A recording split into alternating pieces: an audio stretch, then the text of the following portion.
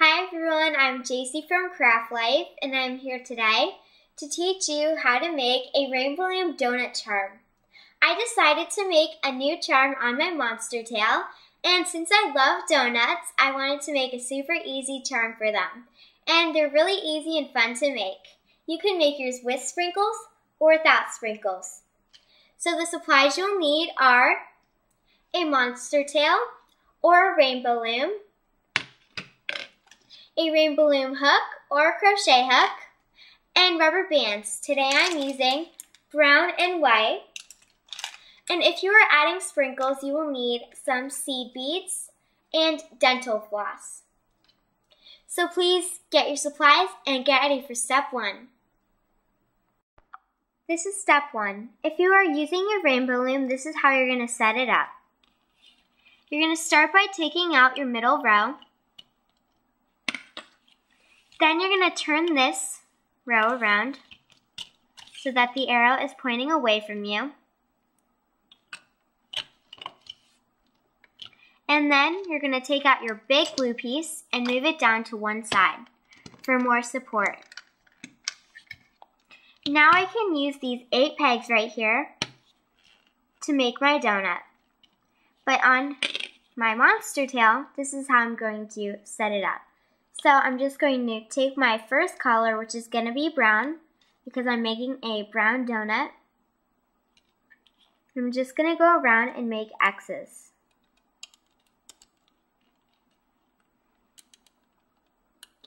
Just make simple X's from peg to peg all the way around.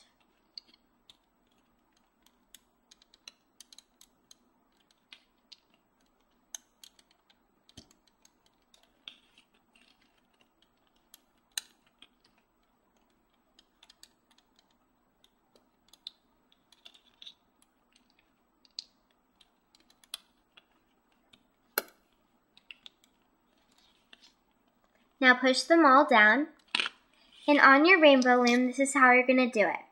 You're going to start on your first 2 pegs, make an X,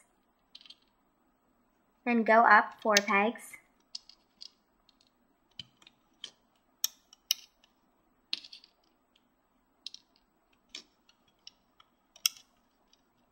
then you're going to come to the side,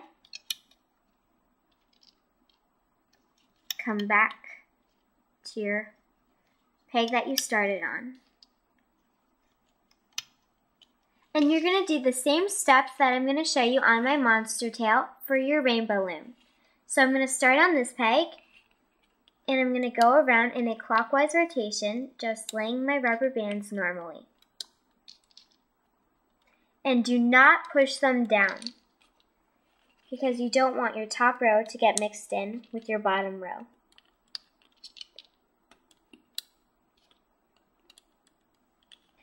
Now I have a bottom row and a top row, and I'm going to bring my bottom 2 loops over the top on each peg.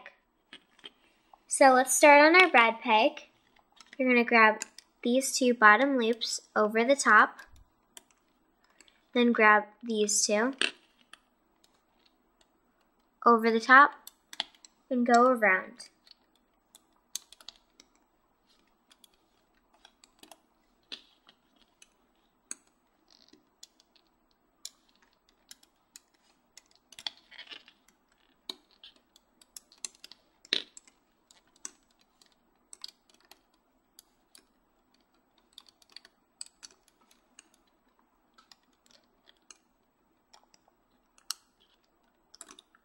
Now push them down. And remember, if you are using your rainbow loom, you're just going to do the same exact steps that I'm going to show you on my monster tail. Now I'm going to do another row of brown. And remember, do not push them down because this is your top row, and you don't want to get it mixed in with your bottom row. And make sure you're going in a clockwise rotation, laying your rubber bands. Now I have a bottom row and a top row, and I'm going to bring my bottom 2 loops over the top on each peg.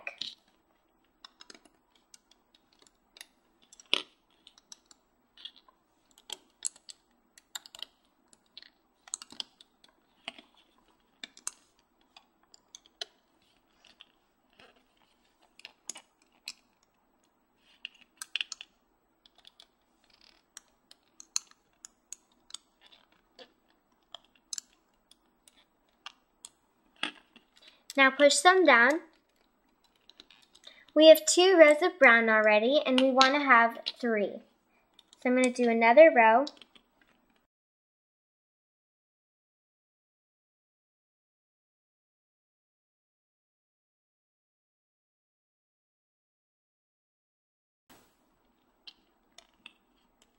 Now we have a bottom row and a top row, and we're going to bring our bottom 2 loops over the top on each peg.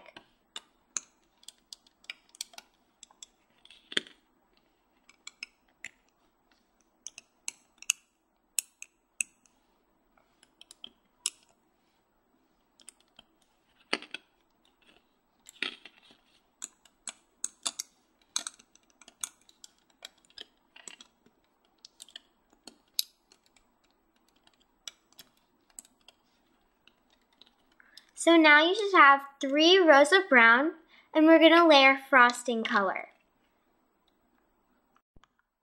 Now we're ready to start the frosting. So for your frosting, you can make it plain like I did on this one, and you can use any color you want for your frosting, or you can add sprinkles like I did in this one. And if you are adding sprinkles, this is how you'll attach the beads to your rubber bands. You're going to take your dental floss, stick it in through a rubber band, then fold it in half so that the tips touch at the end. You're going to twist the end together, twist it, then you're going to grab a bead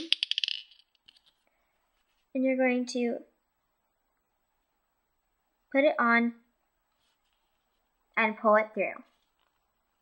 But don't pull it through all the way. You only need it some on this side, like that, because you're going to need it to sit like this on your loom. So don't pull it through all the way. And what I mean by that is there's going to be less of a rubber band on this side than on this side. So on this one, you're going to do the same thing. Pull this through. Put the 2 ends together, twist, grab your bead, slide it on, pull this through, not all the way through, and there should be less of a rubber band on this side than on this side. And you want to have 16 of them. I have mine already made. Let's get started. So you're going to take your loom and you're just going to place them on your loom. So I'm going to lay this one down and I'm going to have the left side of the rubber band on this peg and the more on this side. Now on my next one, I'm going to flip it around so that the less is on this side and the more is on that side. So more and less. And I'm only doing this so that they don't line up evenly, because I don't want them to line up evenly. So they're just going to sit like that. And you're going to do them all, just lay them down just like this. Less on this side, more on this side. Push it down, not all the way. Then less on this side and more on this side. And as you can see, they're not right on top of each other. They're next to each other, sort of.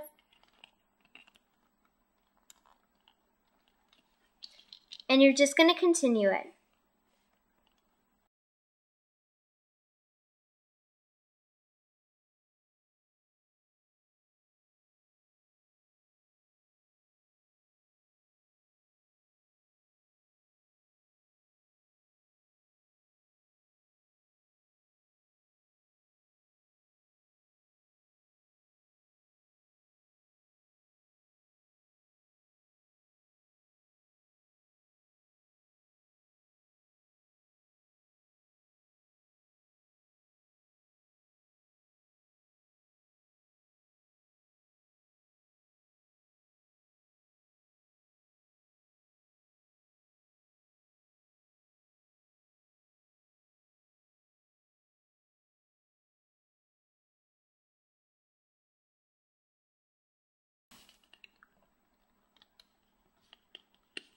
Now we have a bottom row and a top row, but before we take our bottom loops over the top, I want to show you how you would lay them on your rainbow loom. So this is how you would do it. You'd make an X on these two pegs, but you'd make sure you use 2 rubber bands. You can do this with beads, like I just showed you, or you can do it without beads and just do plain frosting, but you're just going to go from these two. Then you're going to go around, lay your rubber bands, and then on this side you're going to make an X. But remember, these 3 rubber bands on this side are normal, and so are these, but the 2 ends are X'd. And we have a bottom row and a top row, and we're going to bring our bottom loops over the top on our rainbow loom, or your monster tail. We're going to grab these 2 over the top, these 2 over the top,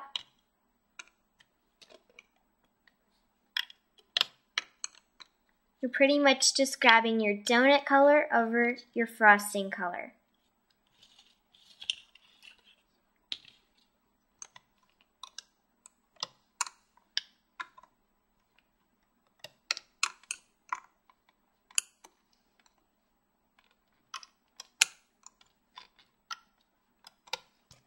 Now push them down, and these are ready to get hooked, but if you were doing it on your monster tail, you're going to start at the red, bring these 2 over the top,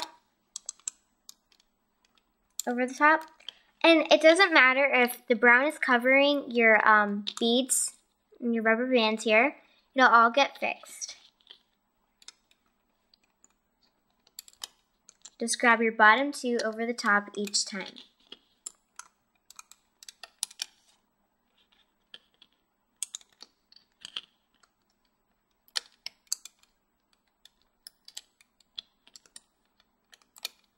Now push them down.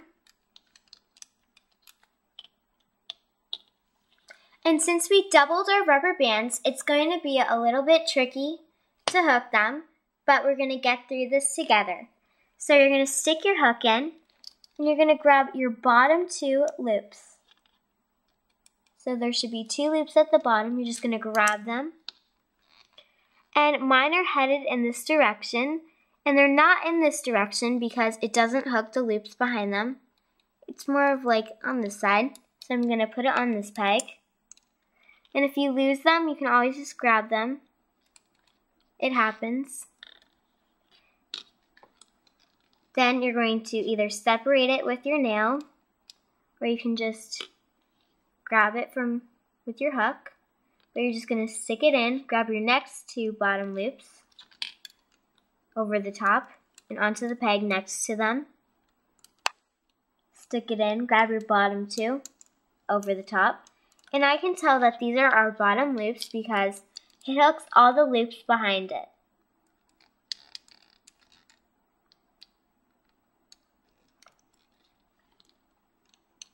You're just going to continue grabbing your bottom 2 loops over the top and onto the peg next to them.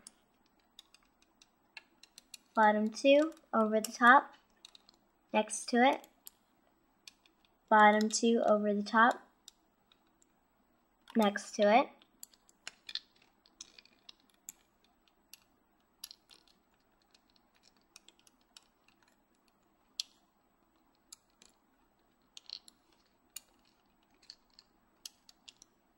and at the end just make sure to go around and check it.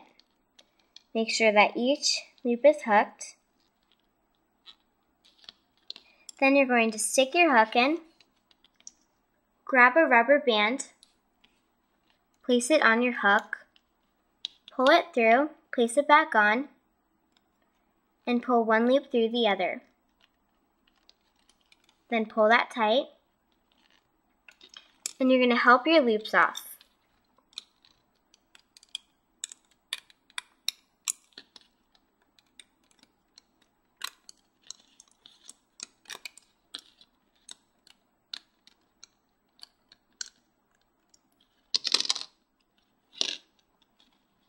Now, once it comes off, you want to start by stretching it out.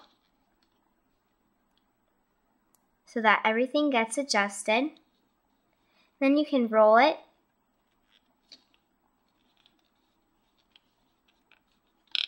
And you can pinch it to your size or whatever you want.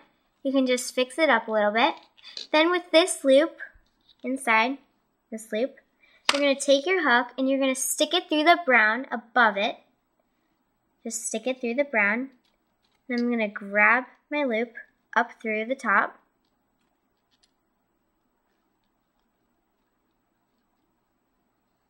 Just pull it up like that. Just keep pulling until it's all the way out.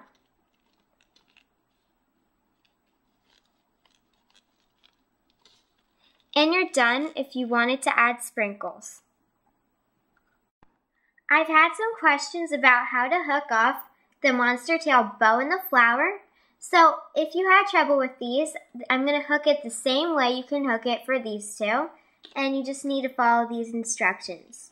So to hook this off, we have on this peg a top loop that needs to be on the bottom. So we're going to grab these two top loops onto our peg, and this will happen only if you laid yours in a clockwise rotation. Then you're going to hold that one, place this one onto the bottom, and this one onto the top. All I did was switch their places. Now you're going to stick your hook in, grab these two bottom loops over the top and onto the peg in front of it. And obviously, if you're going to be making your bow or your flower, you're not going to have two loops to bring over the top. You're just going to grab these two over the top, next two. And to check that they're your bottom loops, you're just going to make sure that it hooks all the loops behind it for all of them. Then I'm going to grab these two and go to the side.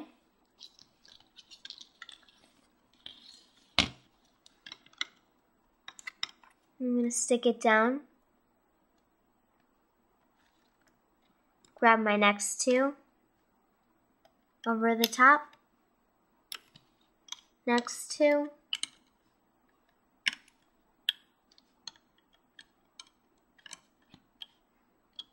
And back to where I started.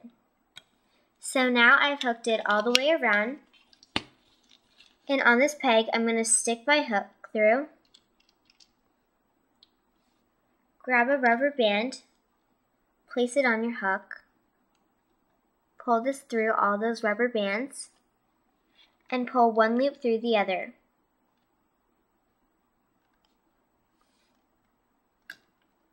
Like that. Now you can help your loops off the loom.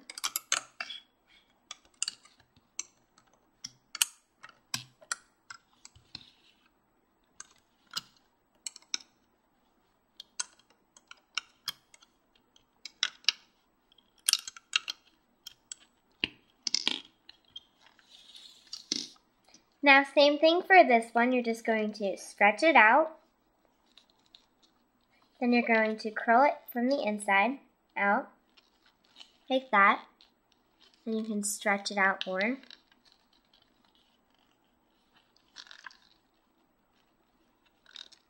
To as big as you want.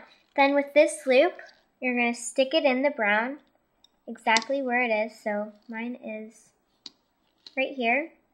I'm going to stick it in the brown and pull my white through.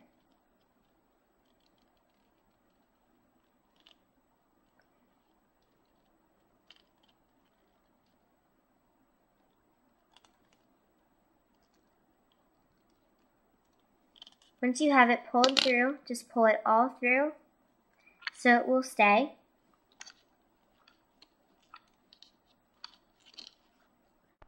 To get more frosting to come out, you're going to pull from the inside out. Just stretch it out.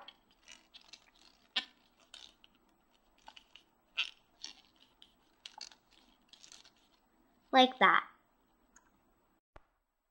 This is what they look like when they're done and on. And remember, you can use whatever colors you'd like, and you can make them into anything you'd like. You can make them into bracelets, necklaces, and much more. but I made mine into earrings. So I hope you enjoyed this tutorial, and if you make some, I'd love to see them. My Instagram is CraftLifeUSA, so please tag me in a photo. And don't forget to like us on Facebook, pin it on Pinterest, and subscribe right here on YouTube. I hope you're living a craft life just like me. Thanks for watching. Bye!